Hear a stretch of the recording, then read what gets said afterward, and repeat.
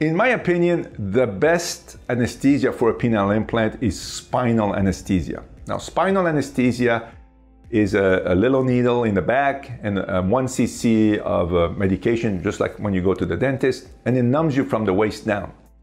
Epidural anesthesia, on the other hand, is what the ladies get for childbirth. That's a much bigger needle, and it has a little cannula. A catheter is threaded into the epidural space, and the doctor will give anesthesia and will not numb the patient completely, because you need to push to get the baby out. So spinal anesthesia is a much thinner needle, much smaller needle, and you're numb from the waist down. Now, why is this the best? Well, the first thing that happens with spinal anesthesia is you're numb from the waist down, and then the arteries also dilate. The arteries open up, and you get really good blood flow to the legs. The legs feel nice and warm before they become numb. And everything dilates, everything stretches, including the penis. So the penis will stretch to the max.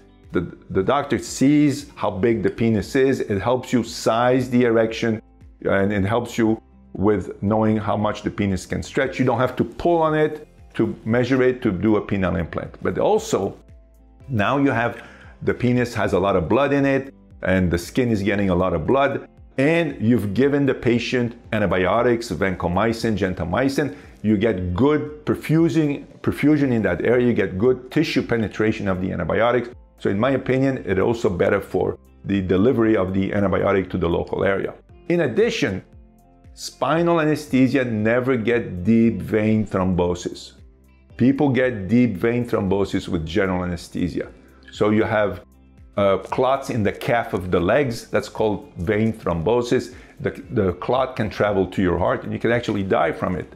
So it's very important to move after general anesthesia. On the other hand, with the spinal, again, because blood is flowing really well, the arteries are dilated, you do not get DVTs. And it's important. We have a lot of patients that travel, take a plane after the surgery, take a plane before the surgery, and so forth. Those patients are at risk of DVTs if they become dehydrated. Again, with the spinal, you never get that. And then the other advantage of the spinal is when the surgery is over, you don't feel anything from the waist down. You go to the recovery room, you don't have any pain. With general anesthesia, they need to wake you up, take the tube out of your mouth, and then bring you to the recovery room, and then they need to give you some painkiller because right away you feel the pain from the penile implant. With the spinal, you gradually feel the discomfort of the penile implant, and so you can deal with it in a much better way, and your body will respond in a much better way. So, in my opinion, there's nothing better than a spinal anesthesia for this type of surgery.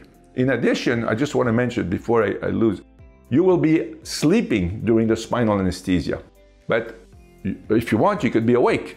You'll get medications such as propofol or Versed, which is what people get for colonoscopy, but you're not intubated. You don't have a tube in your throat like general anesthesia. A lot of patients think that general anesthesia is like a colonoscopy. That's not general anesthesia. That's intravenous sedation, and it's very, very different. And that's not what people get for general anesthesia for a penile implant.